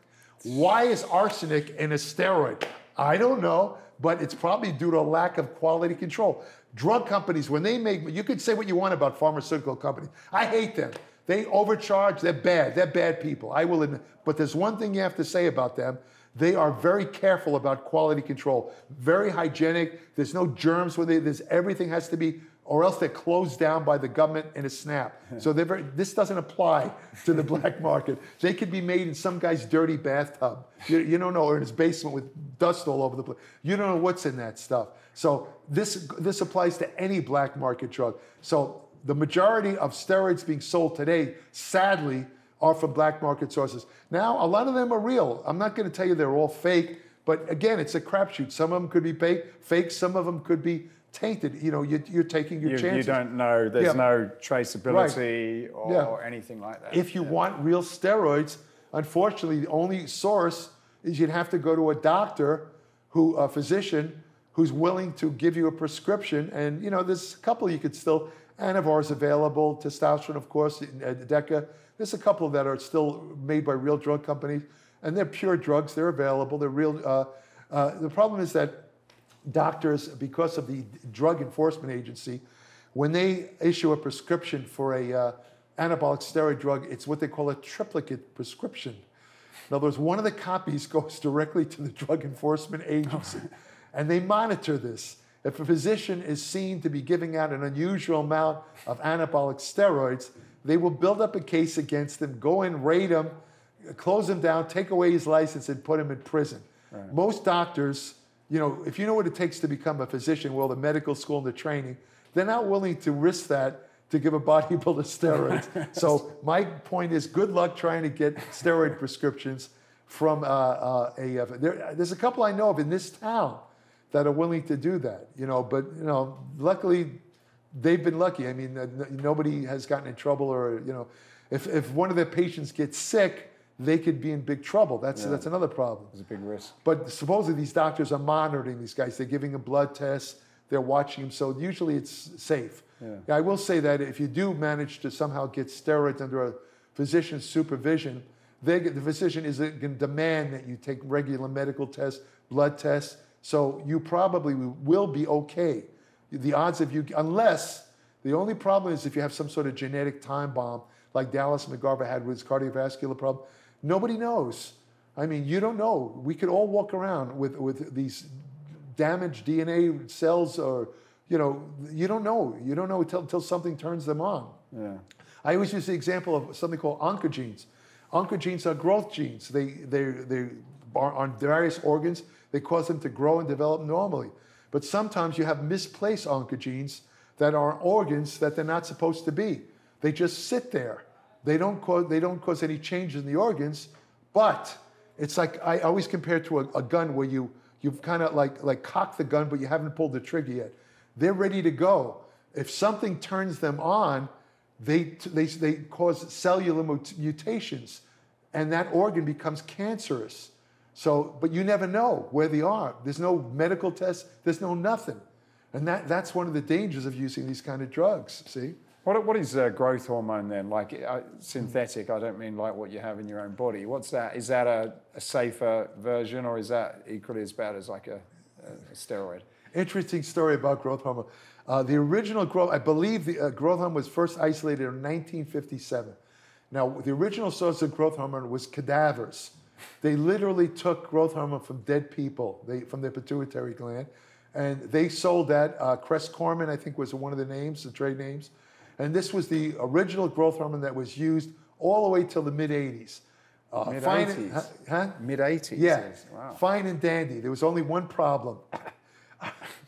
I shouldn't laugh. It's not funny. Around 1980, a disease started showing up. It was what they call a prion disease. Prions are not bacteria, they're not virus, but they're organisms that can cause severe brain disease. You know, you might have heard of mad cow disease. Yeah. In England, we had that. That's a prion disease. Right. In humans, it's called Creutzfeldt-Jakob. And it turns out that, unfortunately, the growth hormone, the original growth hormone, the bodybuilders didn't catch on to growth hormone until around 1980. From 75 till 80, it wasn't even used by like Arnold, all those guys. They didn't use growth hormone. What it was used for was to treat, the only medical indication of growth hormone is to treat a form of dwarfism. It was used in children to treat, that's it. Unfortunately, a couple of cases, of Creutzfeldt-Jakob disease started turning up. And they traced it to these people that died. It was in their brain, and unfortunately, it had infiltrated their pituitary glands, and it was unfortunately, they didn't purify it enough. It was in the actual growth hormone. So, that was a problem. I mean, because again, now you're in some sort of death lottery where if you injected this growth hormone, it will either help you get bigger or kill you or cause brain. And let me tell you something. Creutzfeldt-Jakob is a very, very bad way to die. It involves like poking holes in your brain. It's an excruciating, horrible death that lingers for months. It's horrible. I wouldn't wish it on my worst enemy. I wouldn't even wish it on Donald Trump. No, anyway, but the point is that, and I just made a bunch of enemies. No, but the point is that they had to do something. So, the awareness of the fact that it could be tainted with this prion, they developed a bacterial method of producing growth hormone from bacteria. What's the name? I can't remember the actual scientific term. But anyway, it was artificially produced growth hormone. It appeared in 1985, and that's the way it's been ever. It's called recombinant DNA growth hormone. It's produced from, again, bacteria. They somehow produce it from bacteria. So all the growth hormone today is synthetic, and it does not have the prions. And so there's no chance of getting that. But there is other problems with growth hormone. For example, you see people that have excess growth hormone naturally, a condition called acromegaly, which is caused by a small tumor called adenoma on the pituitary gland that causes the release of excess growth hormone. They look normal till they hit around the teen years, and then they start growing longitudinally. They get taller and taller, and the facial bones grow, and tongue grows, and their hands become enormous. And these are the people that are well over 7 foot, 7'5", and over. It's almost always acromegaly. Almost anyone over 7 foot tall has a degree of acromegaly, although some of them don't have the disfigurement of the face that some people have. These people usually don't live long. They usually die of cardiovascular disease, or for some reason they have an increased rate of colon cancer. They think it's related to the IGF-1, which is produced from growth hormone. IGF-1 stimulates cell mitosis, cell division. And cancer is a disease that involves excessive cell division. But that's kind of not, they're really not sure. The point is the average age of death of someone with acromegaly is 50. So they don't live long. Now, as for the athlete, now the doses that the athletes are taking are mind-boggling. I mean, they use something like 1/10 of a unit. When they started giving out growth hormone replacement therapy to older people, it's used for two reasons. Some people believe growth hormone is a fountain of youth, based on a 1990 study by a guy named Daniel Rudman, published in the New England Journal, where he took 14 men with diagnosed growth hormone deficiency. He put them on growth hormone, and it looked like they turned back the clock. They lost body fat, 14% body fat. Skin got thicker, so their facial lines started disappearing. Their muscles started growing. They started working out harder. Miracle drug. Right, and suddenly the whole industry began. The growth hormone as fountain of youth began. All these anti-aging clinics sprouted. What they didn't tell you, again, they leave out the small print. When the men got off the growth hormone, everything reverted back to normal. Right. All the gains they made, body fat came back, muscle shrank, lines in the face, went back to normal. You have to take growth hormone all the time. So when they first started giving out, but these people still believe, they would not be swayed from the belief that growth hormone was a fountain of youth. There was a big demand for it. Then you have the other category of people that are just deficient in growth hormone.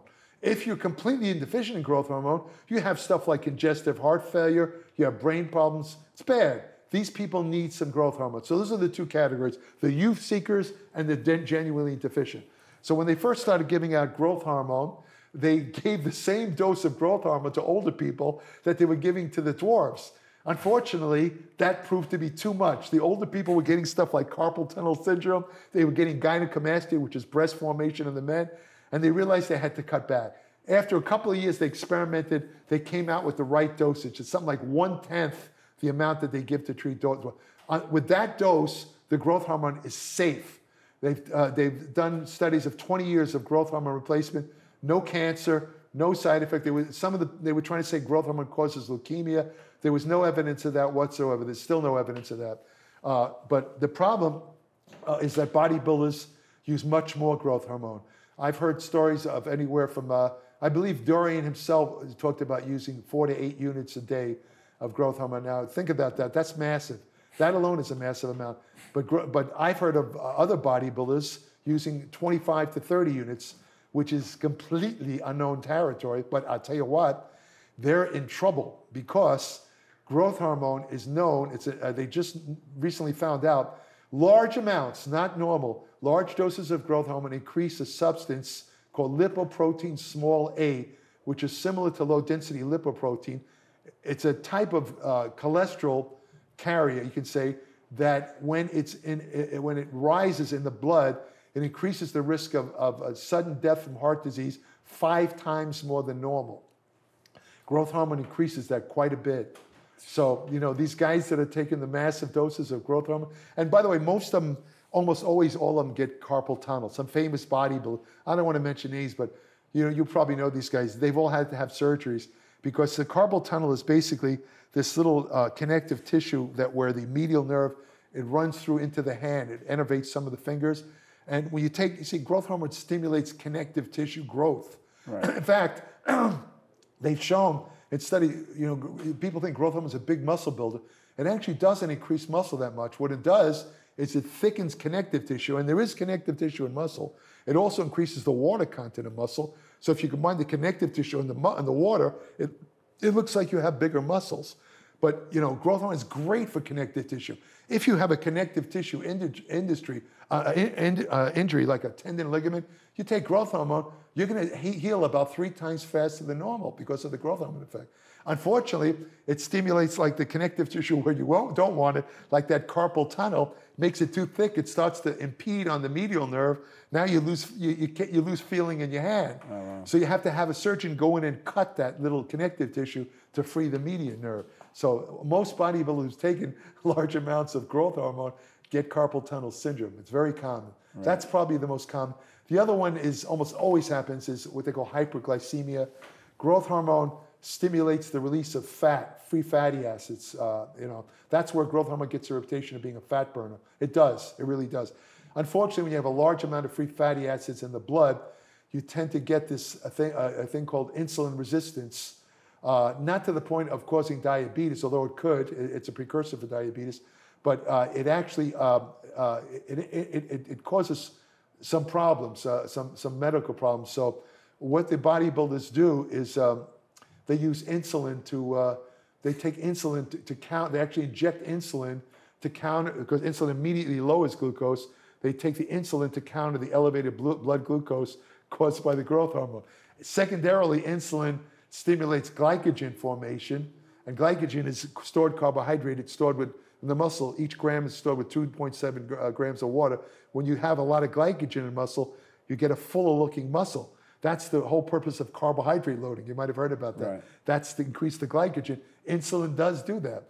That's the secondary reason. And the third reason is that insulin by itself is not very anabolic. It's anti-catabolic. In other words, it has a remarkable effect at preserving muscle. It really does. This is one of the reasons why diabetics have problems. If they don't have enough insulin, they start to lose muscle, because insulin helps to preserve muscle. It can help prevent sarcopenia, that loss of muscle with age. So, but the thing is that when you take insulin alone, it's anti-catabolic, but it's not very anabolic except under one circumstance. If you have a lot of amino acids circulating in the blood, one of the functions of insulin is to push amino acids into muscle. So if you have a lot of amino acids, insulin will be a little bit anabolic. Not as much as people think. But it's a strange thing happens when you take 3 drugs together, insulin, growth hormone, and anabolic steroids. There's some sort of synergistic effect that nobody's been able to figure out, where all 3 of them become more anabolic than either one alone. And that triumvirate of drugs, as I call it, is what's responsible for these giant bodybuilders you see today. These guys that are walking on stage weighing 270, that's the reason. Those are the drugs. Right. Then you got the side effects like the big belly. Yeah. That's, Dorian, he had that for a while. He attributed it to insulin. I would tend to agree with him. Some people say it's from overeating. You know, they say these bodybuilders shovel so much food that it stays in the stomach. But, you know, what they're saying there is that you're not digesting the food. I mean, if you're eating all these meals and they're just sitting there, you got a bigger problem than growth hormone. Yeah. You're not digesting your food. You better get to a hospital because you probably have an intestinal blockage. So that's a nonsensical thing. Insulin makes more sense. So natural insulin then, that stops the buildup of muscle, or it allows the buildup of muscle. Yeah. It's what they call it's a permissive drug. In other words, it favors the retention of muscle. Right. But it's not itself nearly as anabolic as people believe. So when you have high glucose levels, if you're eating incorrectly, then how does the sort of play of insulin and glucose happen as it relates to your diet and then muscle? I know I'm kind of going off in a bit of a tangent, but I've got these levels glucose monitor, and I kind of look at what happens with your insulin and with your glucose. Just curious on. Right. Well, are you asking if insulin is anabolic under those? So is it? So if you have too much glucose in your system and your insulin isn't as effective, almost like going towards a diabetic. Right. Is that, which is caused by diet, does that then affect your ability to retain muscle? Yes. So you get this almost endless loop where you're losing muscle. Your diet is causing you to lose muscle because you're... Okay, yes, it does. What you call, that's basically insulin resistant. And it's considered a direct precursor for diabetes type 2. Doesn't mean you're going to get diabetes. Right. You can control it with diet and exercise, and if you want to take a drug like metformin, that helps too. But the reason why, to answer your question directly, why that situation where the insulin isn't working properly is there's 2 reasons why. Actually, one, it's one basic reason. A lot of people don't know insulin increases what they call microperfusion. It increases the circulation of blood to the muscle fibers, the very small blood vessels that directly serve muscle fibers. And it does that by stimulating nitric oxide, which is produced in the endothelium, the lining of the blood. What happens is you take an amino acid called arginine. If it gets into the blood, as soon as it encounters an enzyme that's in the endothelium lining, it converts it immediately into nitric oxide, which is like a ephemeral gas. They couldn't even isolate it for years because it's like a ghost. It appears in 6 seconds. It dilates the blood vessels, it's gone. They can't get it. So they used to call it endothelial relaxation factor. They knew there was something in the blood that opened up your blood vessels. They just didn't know what it was. Finally, some scientists isolated, they didn't actually get nitric oxide. They got nitrate, which is the byproduct, excreted. And that's how they knew it was nitric oxide. And that's when they started calling it nitric oxide rather than endothelial. But the point being related to insulin, insulin stimulates it stimulates microperfusion to the muscle fiber. Why is that important? Because you need that microperfusion to get the amino acids into the muscle.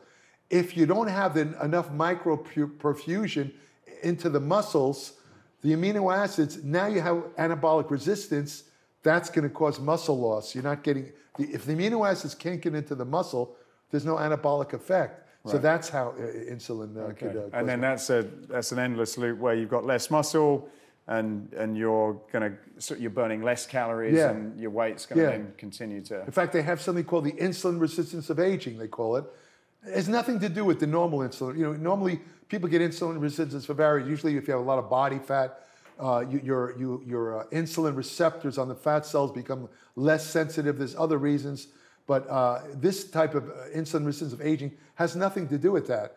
What it's related to, strangely enough, is long-term sedentary living.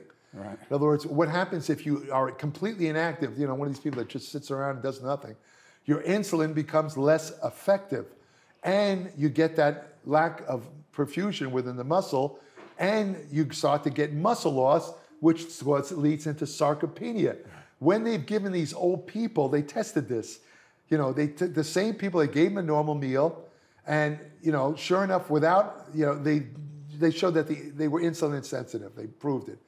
And they did some tests, tracers they used. Anyway, they decided to give them some insulin and see what would happen. Completely reverted to normal. Wow. Amino acids went right into the muscle. They stopped losing muscle. For them, insulin was really anabolic. It really was.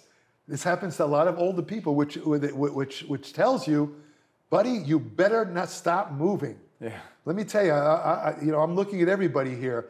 The worst thing you could do as you get older is sit around and do nothing. The body's a machine. It's move it, it's use it or lose it. The old people, as soon as they lose them up, this is the real danger of sarcopenia, because they get so frail they can't move. That's what kills them. If you can't move, your heart goes, your brain goes, everything goes like a building falling apart. You have to move. You know, the best thing you could do is resistance training, even if it's light weights. You know, they've taken people at Tufts University years ago. These people were in their 90s. They were on walkers. I mean, they could, forget it. They had to do this to lift their arm. They were so weak, you know. They started them, I don't know where they got this crazy idea. They started them on a light weight training program. I mean, just crazy weight, half a pound, you know. And they started doing it. They had, you know, they had the trainers watching them. And they said, well, you know, the original hypothesis was they're too old to gain muscle. You know, we're going to just try. All they were trying to do is increase mobility. They didn't expect any muscle gains. They didn't expect any strength gain. They just wanted these people to be able to move, because they knew that if they're able to move, they would live longer. And they're already in their 90s, right? What they didn't expect was the people got stronger, and some started getting muscle growth. That was against every textbook in mankind. Every textbook. See, you have something called satellite cells. These are muscle stem cells that are needed to repair muscle and stimulate muscle growth. The theory before this was that after years of disuse, the muscle stem cells literally disappear. They're gone. It means that you have no chance of building muscle.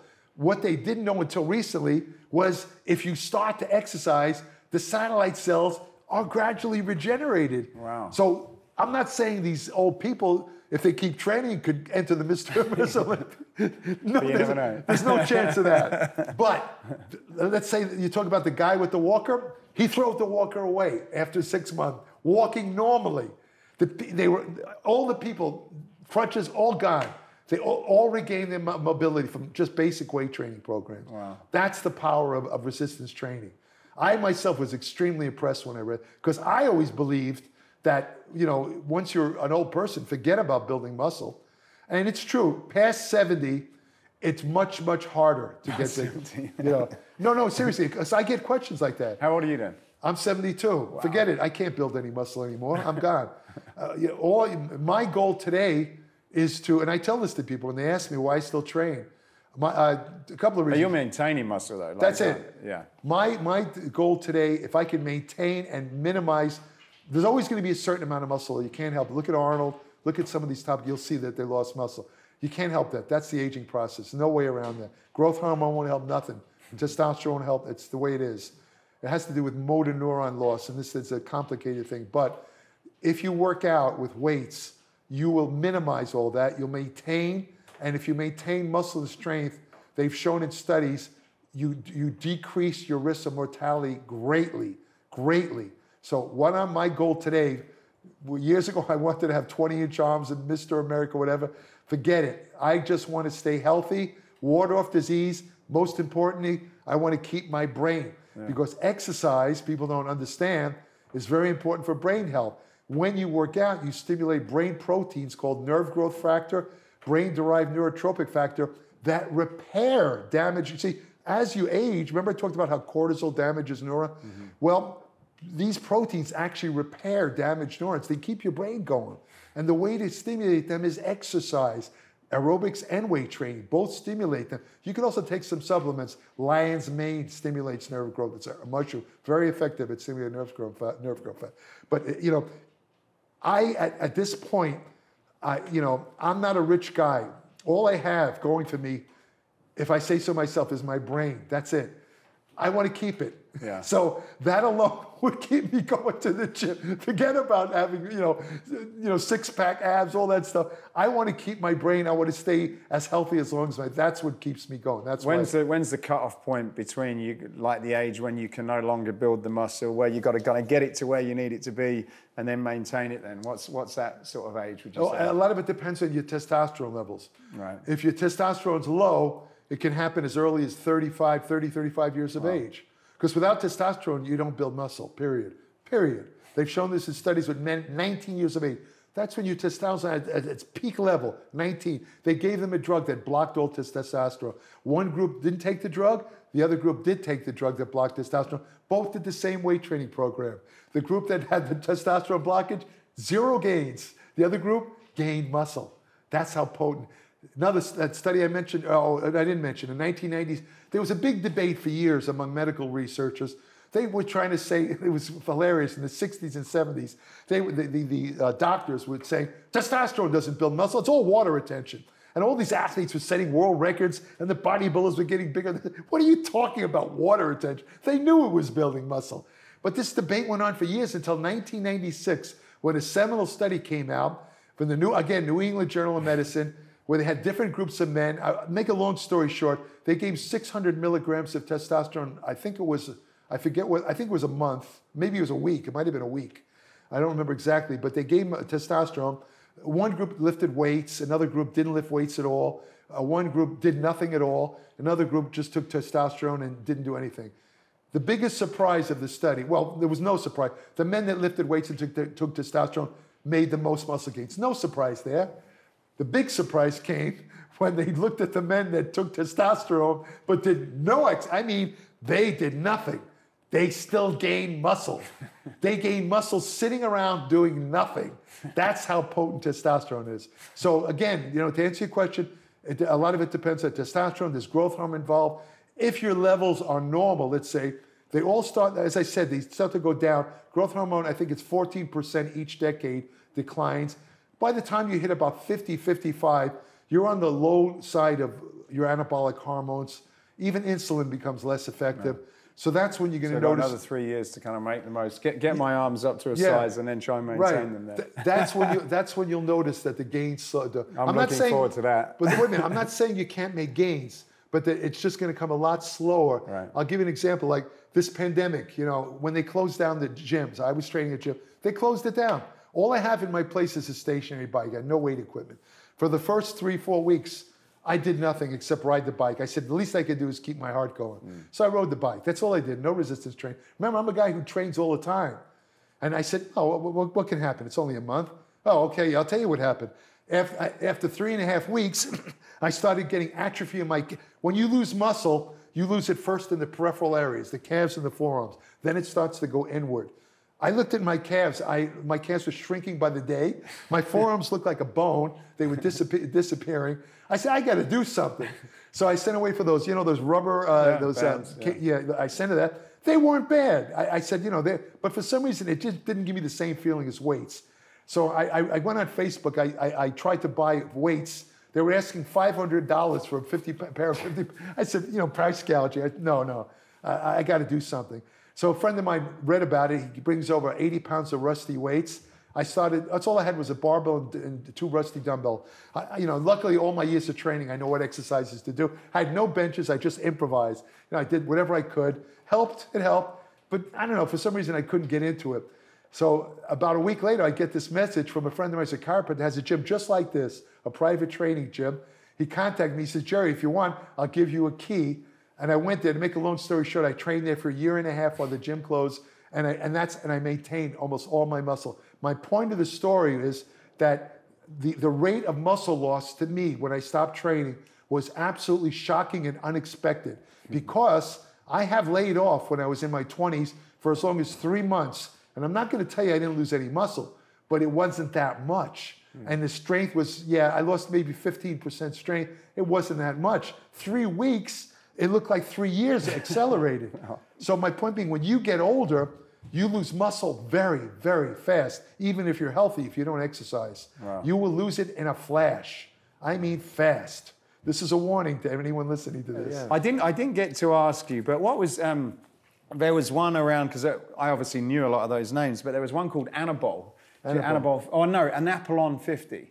Yeah. That was a steroid. That was a steroid. That was an anabolic steroid. Yeah, it was never really caught on with the top bodybuilders. In England, it was popular, and it used to just bring everybody out in this terrible acne. Oh yeah, I could do that. It was obviously highly super androgenic, bad for you. Very androgenic. That I don't recall whether that was. You see, they have the 2 basic classes of steroids. One is what they call DHT based, and the other one is not DHT based. Right. The DHT based, that's dihydrotestosterone. That's almost all of your androgenic effects. When you take large amounts of those drugs, that's what's going to cause hair loss, acne, and in some cases, prostate problems. Right. But now, according to the most recent studies, DHT does not cause prostate problems. Right. I mean, the one circulating in the blood.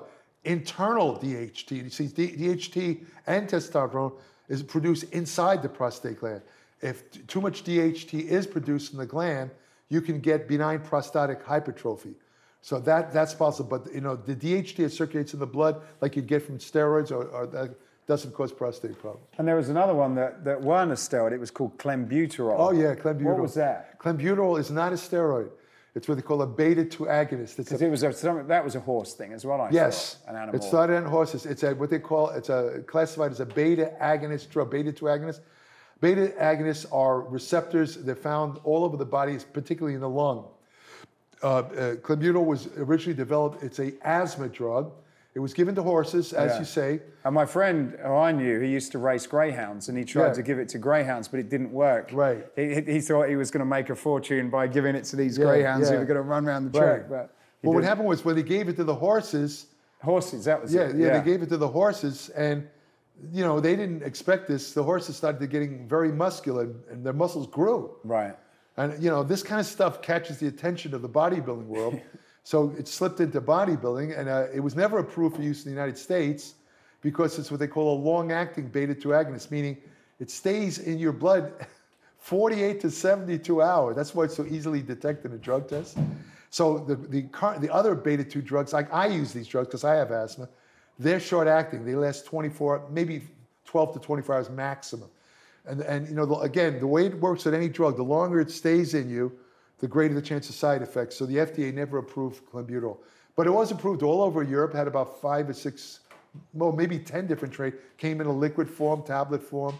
And the bodybuilders started using it. But what they didn't realize, and I've written this, is that the amount of drug they give to horses was many magnitudes greater than any human could tolerate. Right. So what it boils down to is clenbuterol can cause muscle growth in large doses. But as soon as you take the doses required to have increased muscle growth, you have serious cardiovascular problems, including cardiac arrhythmias, rhythm disturbances. Oh. Now, what clenbuterol does do pretty well is they use it, and this is what it's used for mostly now, a fat burner. No one really is sure how, but they think it increases the efficiency of what they call catecholamines, like norepinephrine, epinephrine. They interact with fat cells to cause the release of stored fat, which you then oxidize. They think that clenbuterol is very efficient at increasing the efficiency of that, helping to release fat from fat. It doesn't affect growth hormone. It just helps your fat cells release fat So, you know, it's very popular among the women especially because it doesn't make you bigger. It doesn't make you overly muscular, but it helps them trim down. So a lot of these fitness girls and bikini girls, almost all of them use clenbuterol. Of course, they don't say this in public, but this is what I know to be true. You know. Well, that's fascinating. I could talk for hours for you. We'll have to get back together. Yeah. It was a really interesting conversation. Yeah. You're a wealth of knowledge. That's so for sure. John didn't lie to you, huh? He didn't. How many? I didn't get to ask it, but like, how many years have you been sort of passionate about the science behind a lot of this? 60. 60. Wow. 60 years. I know it sounds funny. I started this when I was about 12 years old. Really? And I've been doing it ever since. Well, you see, I always had this interest in like the mechanics, the inner workings of things, you know, and I like the first bodybuilder I ever met, a guy named Ray. I met him at a summer camp when I was 11. He's walking around with his shirt off, you know, and I hadn't seen the Steve Reeves movies. I saw them afterwards. This was the first real bodybuilder. I couldn't believe it. I never saw a guy. He looked like the comic books that I was reading, Batman and Superman. I said, how did you get those muscles? He says, well, I lift weights and eat protein. That was his response. I said, what does protein do? And he said, look it up. And he walked in. He didn't want to talk to me. He felt I was badgering. and I said, well, I'm going to look at it. And I started studying it. And then my idol, the guy who just passed away, Bill Pearl, he had recommended a book called Let's Eat Right to Keep Fit by a at that time was a famous nutritionist named Adele Davis. It was just a basic nutrition book, talked about, you know, protein, fat. And, you know, I just started working out. And I said, wow, this is really interesting. I got more and more into it, and it never stopped. That's what started me. And I tell people don't believe that. I actually look through about 500 different medical papers a month. Wow. just for the publication. So tell us about your publication then. Okay. Applied Metabolics, as I said, I started Applied Metabolics because I felt that the information, originally it was a print publication in the late 90s. I was supposed to do it with two other guys. One of them was a medical doctor, but they bowed out. I did it myself. But it was to supply accurate, non-commercial information that was completely reliable and unbiased. I felt there was a need for that because the magazines had become completely commercialized. You didn't know what was truth from fiction. Then, when I resurrected it, you know, it lasted for 2 years of print edition, and then it was dormant. I went back to writing for the magazine. Well, I still wrote for the magazines. And then in 2014, I stopped writing for the magazines, and I immediately said, you know, the internet in the interim, since the 90s, the interim had gotten so big and so different.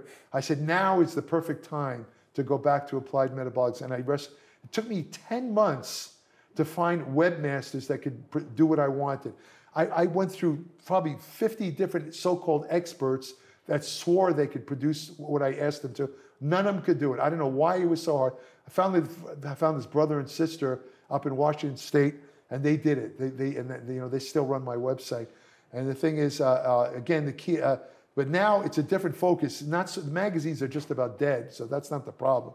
The problem now is all the garbage on the internet. You have all these YouTube videos and all this, you know, the misinformation and garbage I see about nutrition and training and general health is just horrible. It makes me cringe. So Applied Metabolics, I look at it as an antidote to all the lies and garbage that people are being handed, even by these, again, so-called educated types with PhDs, and they still are handing out garbage. You know, like I said, they're paid off. I mean, I'm not involved with anybody. I mentioned this in my videos. I'm not involved with any supplement company. Nobody pays me to say anything. I won't even write, if I have to write on a supplement, I won't even use a brand name. I will not use a brand name. I'm hesitant. Sometimes I'll write an article, I'll talk about whey, and somebody will send me an email. Jerry, what whey protein would you recommend? I don't hesitate to even, because then they think I'm selling it. Yeah, exactly. You know, and all I do is I tell them the same thing I tell you. I just give a general answer. I said, look for a whey protein that has no added amino acids and you'll be fine. I will not give them a brand name because I don't want to be looked at as a shill, because there's so many of them around, so many dishonest people. I can honestly look you right in the eye. My publication is 100% true, 100% honest. And if I'm not sure of something, I'll either say so in the article, or if it's really bad, I just won't write about it. So where can people find that? www.appliedmetabolics.com. It comes out every month. It's issued on the first of each month, and it's anywhere from 30 to 50 pages. There's no ads, just pure information. And the advantage I have now, there's a lot of good digital publications around. You know, some of these guys do have advanced degrees. They write on nutrition, training. It's good. It's good information. The problem with them is that, unlike me, they have never written for the public. They've written dissertations and, you know, maybe for journals. Their stuff is hard to read. Let me put it, unless you have a science background, it's like wading through thick mud, I compare it to. I have it's about 45 years of writing experience now. So I know how to write for the public. So you don't have to reach for a medical dictionary. And everything I write is practical. You could use it today.